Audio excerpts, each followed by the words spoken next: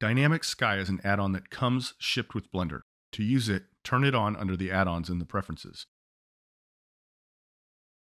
Under Create on the sidebar, open Dynamic Sky. Hit Create. Then go to your world settings. Next to the world, there will be a drop-down box with an option called Dynamic 1. Select that, and now you have a custom world. You can change the sky color, the horizon color, cloud opacity, and cloud density. You can also control the sun color and strength. It creates a pretty complicated node tree for you, but gives you all the controls right here.